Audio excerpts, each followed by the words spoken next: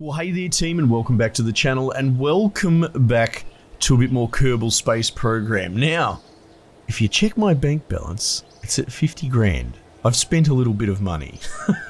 I've just recorded a few episodes of me pottering about and working things out and not really getting anywhere, and I sort of came to a bit of a realization that while I have a bit of, well, definitely a lot of an engineering background myself, nothing to do with orbital mechanics as far as spaceflight or anything that goes.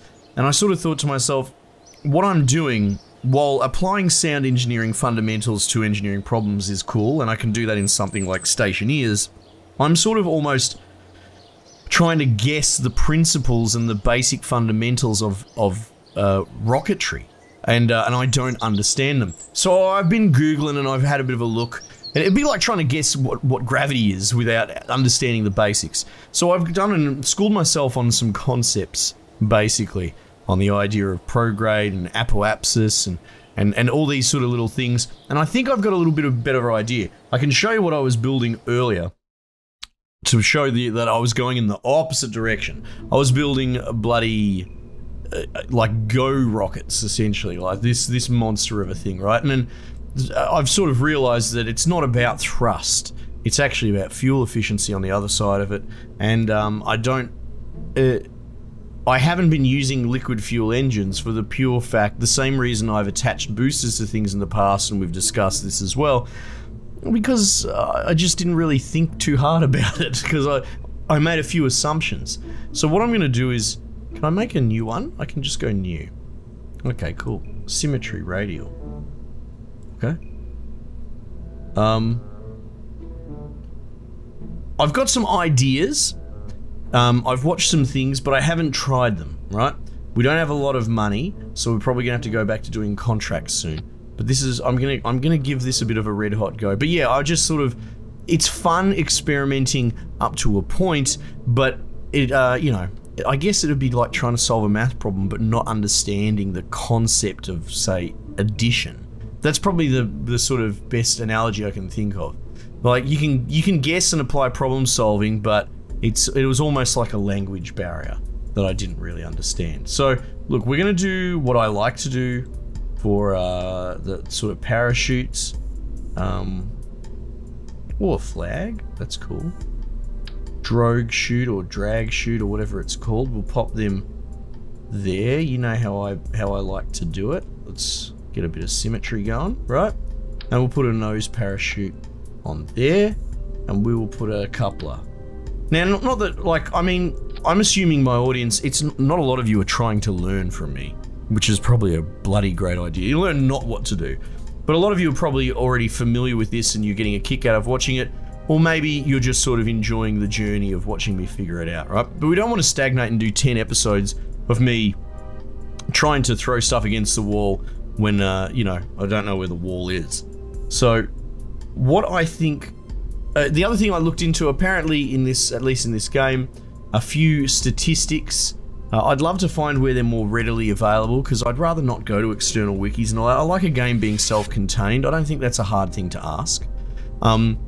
Apparently it's at 70 kilometers is where you're technically sort of in orbit, or in space, sorry, so then you're facing and all that. There's no wind resistance at 70 kilometers, so that's sort of when you can start making maneuvers. And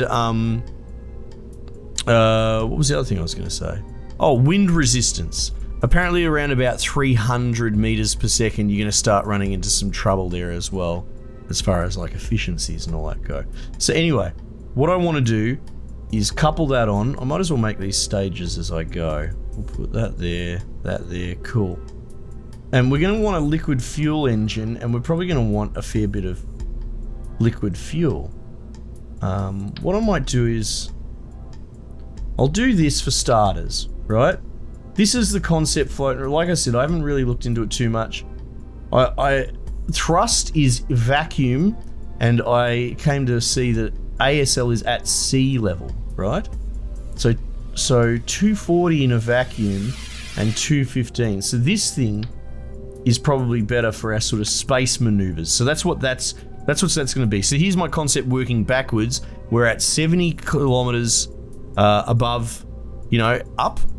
or 70,000 meters, or whatever you'd like to call it.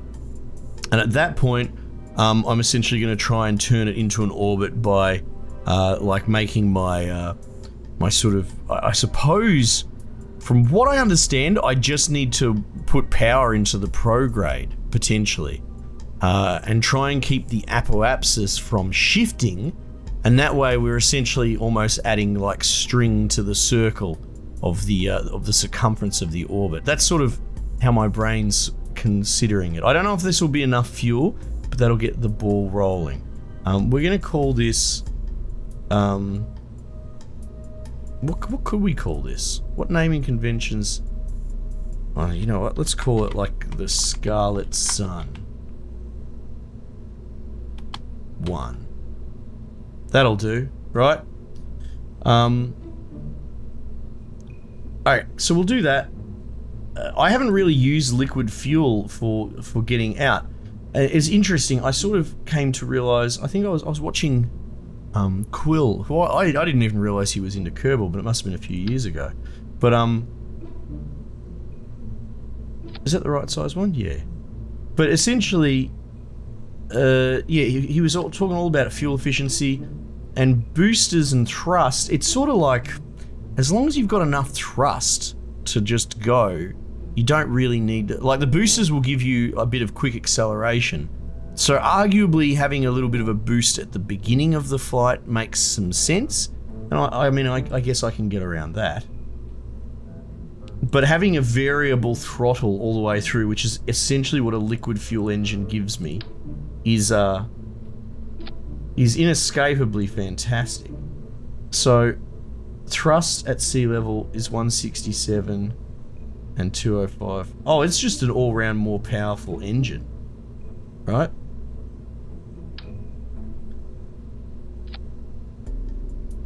So I might even put some more fuel onto that.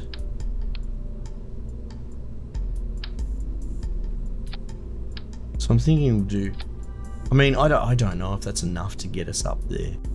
I have no idea. But the thrust that you get from these, oh yeah, it's much of a muchness, I guess. Quick little burn to get us started. I might put a flea on there as well, because that's the other thing as well. Like, so if you do a liquid fuel engine, you're potentially carrying a lot of baggage. At least with these, you can have them disconnect or something like that. But like, I know we're sort of going back to the drawing board a little bit, but to be perfectly honest, it's like my experimentation taught me enough to realize that I'm off the target fundamentally, but I don't think I would have been able to make that realization without throwing spaghetti at the wall for a bit first. You know, sometimes you gotta let someone figure it out. Anyway, we'll give this a go. We'll give this a bit of a go.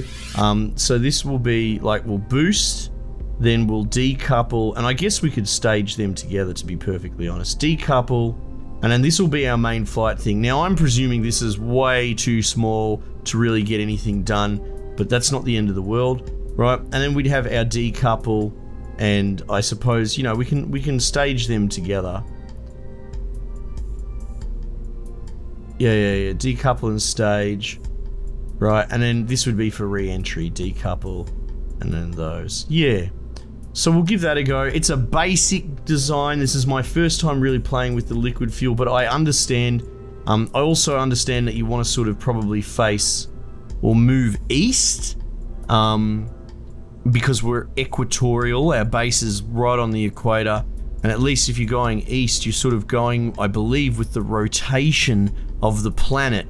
Otherwise, north and south, it wouldn't really matter that much, but going west, you'd have to overcome the rotation. So we'll get essentially a relative gravitational boost. And again, I'm not an authority on this. This is just my sort of learnings. Again, I don't want to look up full tutorials whole cloth, because it's the same thing as like copying off the other kid in math class. Like, that might be all good and well to get you past math, but say you want to be an engineer, that's not going to do you any justice. So you need to learn, and so I'm trying to get myself to learn as much as possible. Anyway, so I'm going to launch it like this. It's a generally safe system. I'm not super confident it's going to get us all the way up there, but we'll give it a go. we'll give it a go. So now I don't really, I guess we're facing, technically we're facing south. Is that what's going on there? All right, well, we'll turn on SAS and I'll start trying to get it to turn to east when we get a chance. Maybe I'll just let the booster do its thing first. All right. Oh, east's the other way. Okay, so we'll let the booster just boost. Booster gonna boost. Right, and then... Oh geez, I probably should have throttled up better. I guess we'll just throttle all the way to... I think that's east. Never eat... Yeah. So let's get it up to like 300.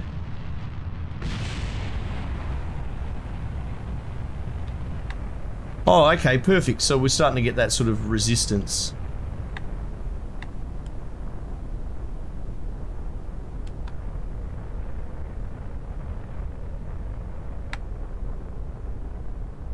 Okay, that's cool.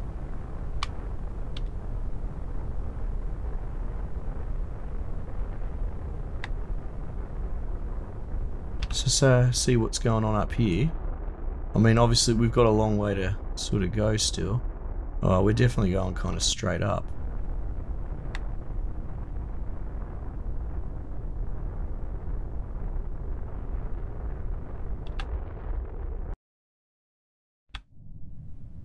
Oh, I've run out already. Jesus. Okay, so... Oh, it held the same amount of throttle. That's cool.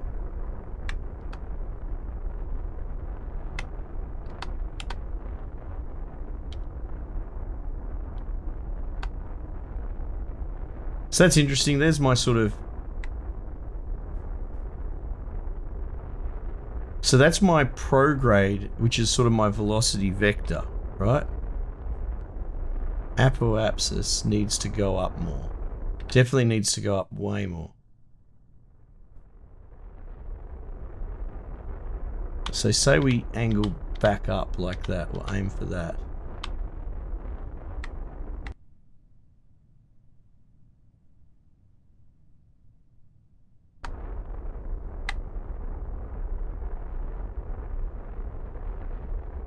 No, we're slowing down a little bit, but we're... Oh, but okay, so we've reached the peak of it. That's not good. Hang on, we don't want that. Can I change that by going up?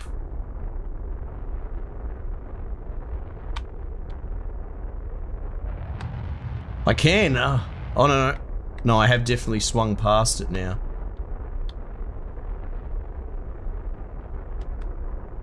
Have I? Oh, now I'm just getting confused.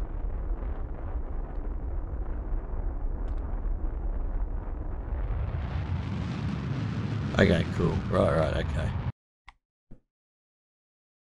Oh. Now we're going back up again? Oh, now I'm really confused. I've definitely done something interesting here. Okay, so ultimately I would want to get this apoapsis up higher to like 70 kilometers, which would be technically in space, right? And then if we were to hit the...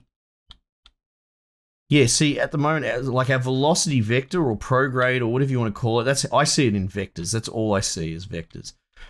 Now we're going past it, but you could see it was sort of at right angles to the planet, straight across this sort of line. So my thinking is we hit 70,000, right? And then at that point we sort of go at right angles, and then we just make it wider. We, you know, make it bigger. I don't know what the terminology is. Anyway, so an interesting start.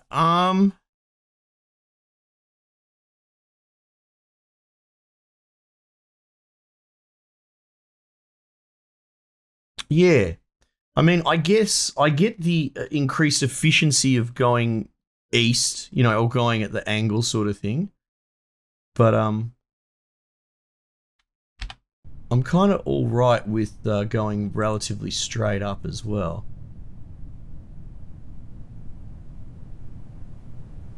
So let's just bring this back down. It wasn't a bad first run.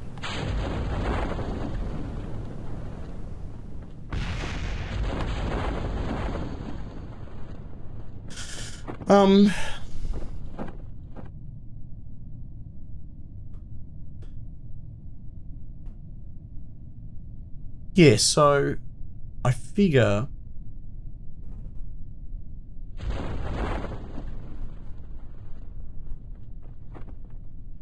it makes sense to me that if I can hit that 300 meters per second, like ASAP, right? And then use the liquid fuel to maintain, that sort of works for my thought process, I think. So maybe we go kind of straight up on that booster. I'll add some more fuel. I think we need to add some more fuel to our ship. But yeah, the ability to use that variable throttle, or I guess I can just say throttle, that's going to be a big help towards trying to sort of maintain that sort of optimal speed, I guess.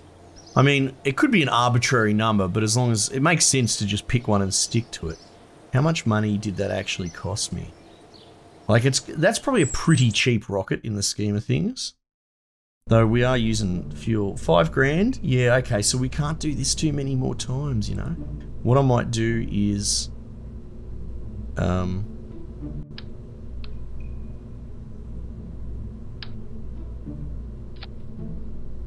okay, you can see the mark. I'm going to add a big old chunk of fuel there, right? The ship should have still remained the same overall, okay? But obviously that's going to add a lot more weight. Yeah, we'll give that a go. We'll call that the Scarlet Sun 2, I suppose. And we'll go for that. And I'm curious how this original thruster goes for us as well. Because yeah, I like the idea of conceptually using that to get us to X speed and then just ride X speed all the way up into bloody space. What I might even do is we'll go straight up and watch the map, the apoapsis in there, and we'll I'll see if I can force it to 70 and then maybe start angling off once it's predicted to be 70. Yeah, that actually sounds really good in my mind. We'll just see how we go.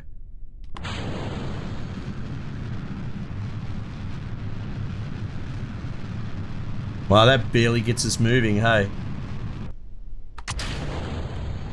So we probably want maybe put a bigger booster on it or something like that, just to get that start going.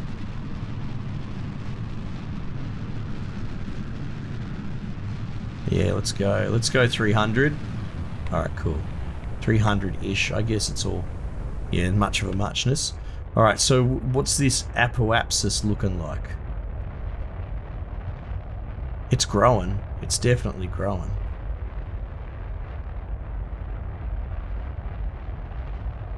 Yeah, so the prograde there is my relative. That's what that green line is, I believe, as well.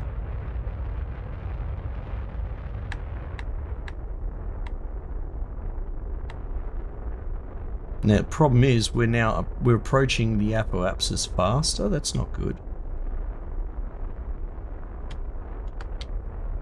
But I could change my vector. Ah. There we go.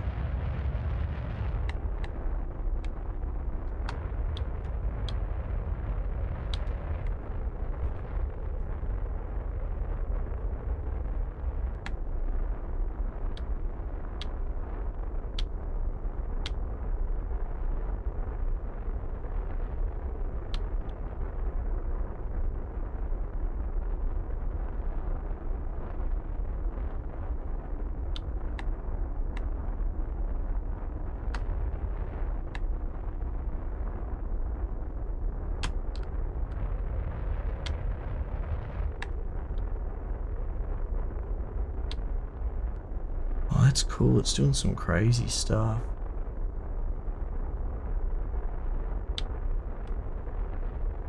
Am I going back to front, maybe? That's why that... Oh, maybe I am going back to front. Which way is north? Maybe I should try steering it in the other direction next time.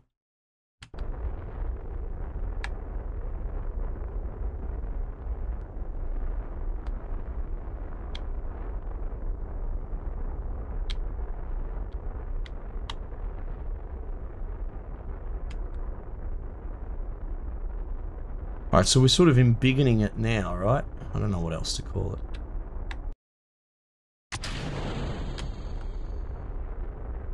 But it's not high enough. Right, so I need to like go straight up.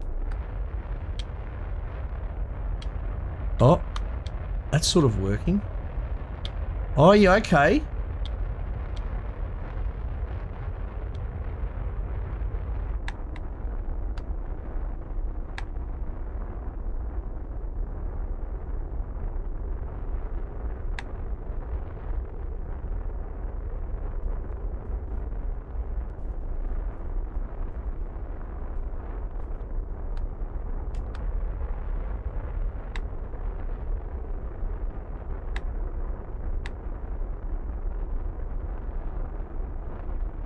Yeah, I'm getting the hang of it now.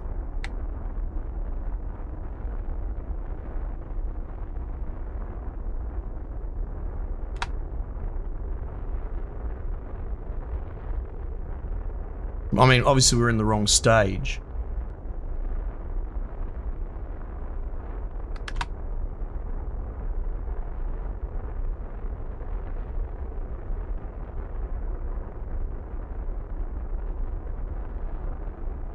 Yeah, I'm gonna have no fuel for... Yeah, am I going the wrong way?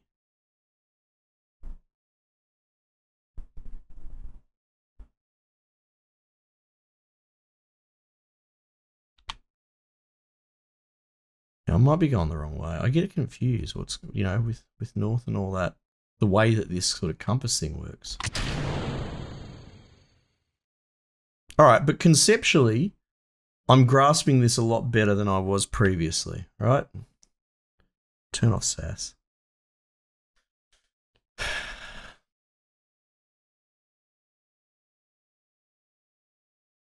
Alright, we'll try and go the other way next time, see what happens there.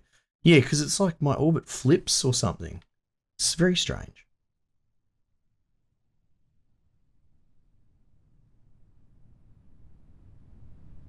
Yeah, I think we'll just go straight up. As much as people seem to think going with... I understand the concept of going with the curve to be a bit more efficient. I do. But at the moment, I'm still trying to realize the general concept. We'll get there.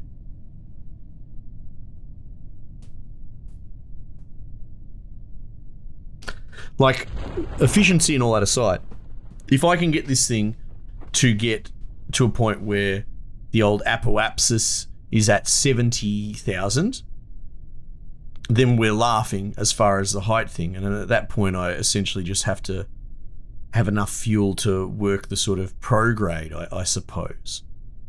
Right?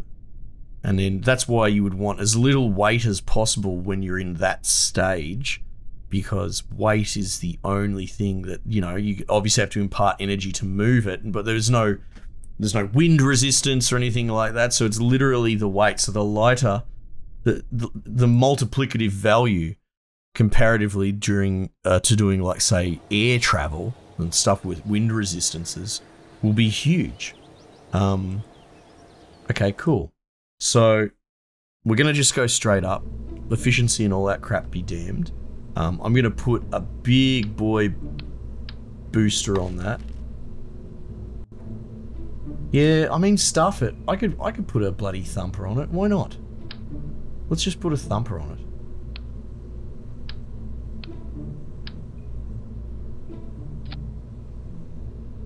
That'll get me to 300, no question about that. Right, and then we'll put another bloody fuel tank on it. Big old ticking bomb, this thing. right? Scarlet Sun 3. Look, that might be overkill, but whatever. You know, we'll cross that bridge when we get to it. Boom. Boom. Boom. We're kind of assuming that's going to be enough fuel to do my maneuvers. But, I don't know.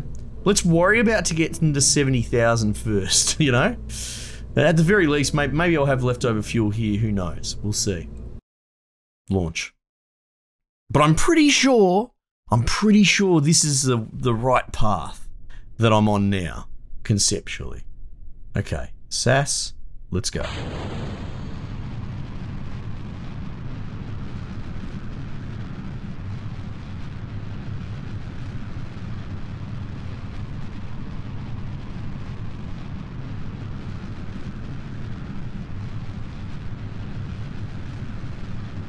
Oh, it's doing alright. It's working out quite well, actually. Yeah, so obviously, we'll start to develop a loop, and that's purely because of the rotation. Yeah, I think we were going the wrong way. Oh, this should hopefully make a big difference. Wow, okay, this boost has worked out perfectly, actually. We're going to throttle up because we're going to need it when this happens. I can see what they're talking about. It's when you get those sort of visual...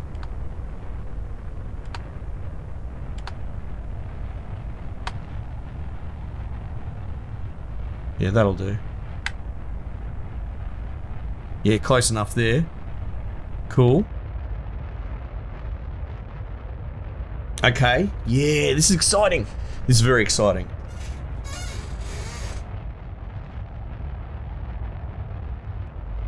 Yeah, this thing scrambles my head with its headings and all that sort. Oh man, nah. Oh, let's slow down. So yeah, this variable throttle, why wasn't I doing this from the beginning? I was just assuming you need big old boosters because I've seen a few movies.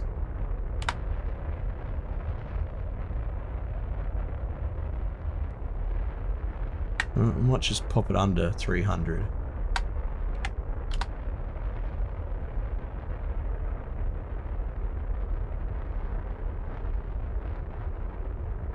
Right, as long as I keep burning, that should just keep going. Right?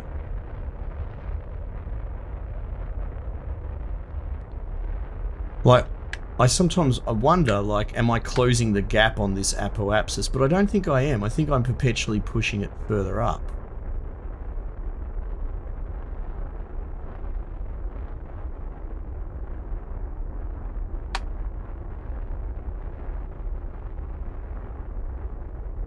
That's the one thing I don't get. Like, what if I get too close to it or something? Okay, it's saying orbit.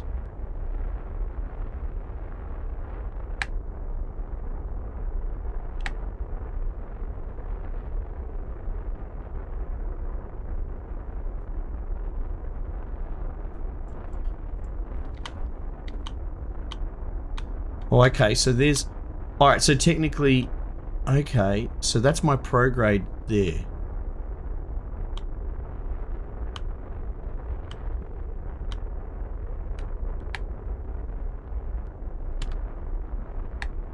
Hang on, if I'm in orbit... No, I still am technically in atmosphere.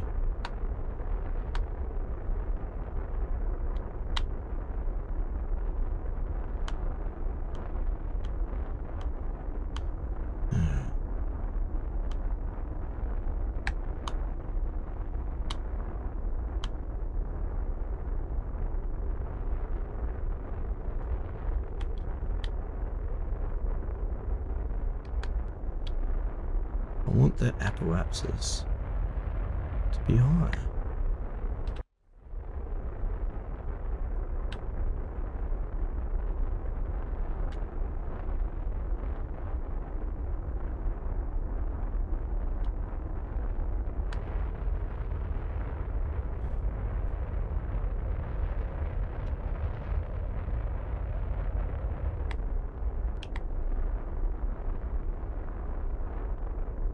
Okay.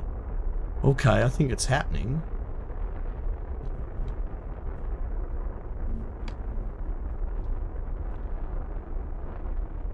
Okay, so it's past 70, right? Let's say I go throttle 0. Okay, that starts slowing down. Oh no, that's no. Alright, but I think I kind of want to do this, right? Oh shit, no, no, no.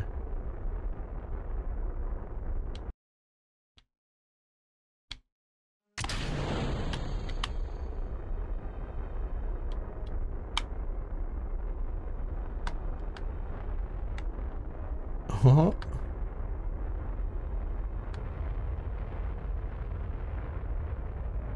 Oh.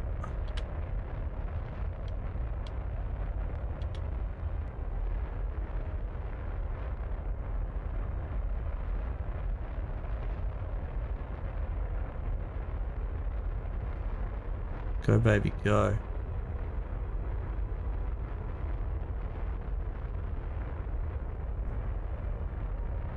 I don't have enough fuel. Ah, that was working. That was working 100%. That's how it works. Oh, so good. Okay, cool. Oh man. All right. Hey, that's a bit of a success story in and of itself. Look at that. Geez, you have to put a lot of energy into that. Okay, so like I said, it makes more sense now why people want you sort of to go at an angle when you do your ascent. We were definitely heading in the wrong direction because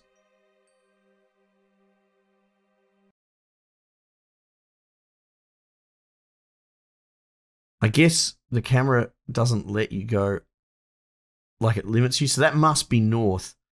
Which throws me, so why on earth does this line here have an N on it? Do you know what I mean?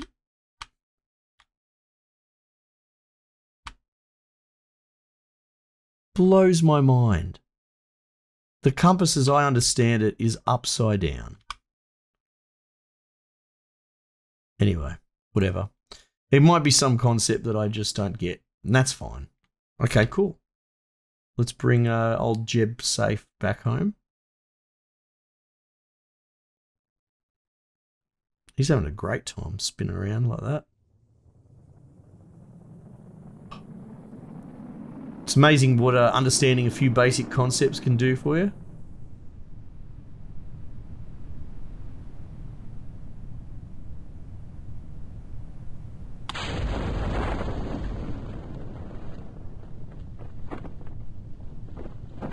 I don't think there's any harm releasing those chutes that early.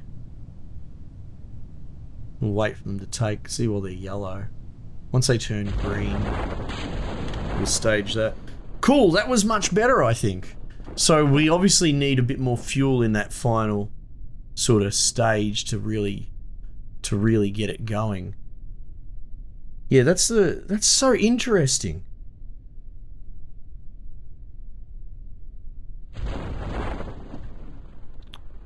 Because, yeah, like, I guess you have to, like, because all velocity and all that's relative. Like, so I was blasting that thing up to, like, a velocity of 100 meters per second or whatever, but it's not like it's getting decelerated.